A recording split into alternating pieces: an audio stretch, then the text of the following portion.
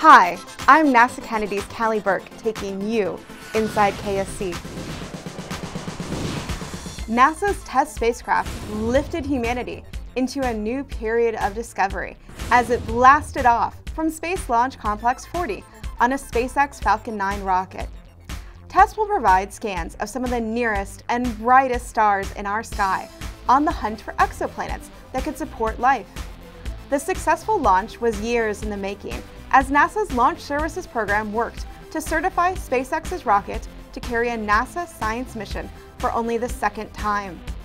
To see all of that hard work for the past 2.5 years that the entire Falcon 9 team within LSP put together, to see that rewarded with a successful launch means so much to our team.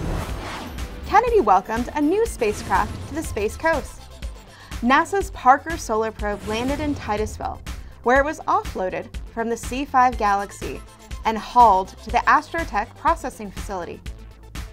The Parker Solar Probe will get closer to the Sun than any other spacecraft in history after it lifts off from Space Launch Complex 37 on top of a United Launch Alliance Delta IV Heavy rocket this summer. And remember, Spaceport Magazine digs deeper inside KSC.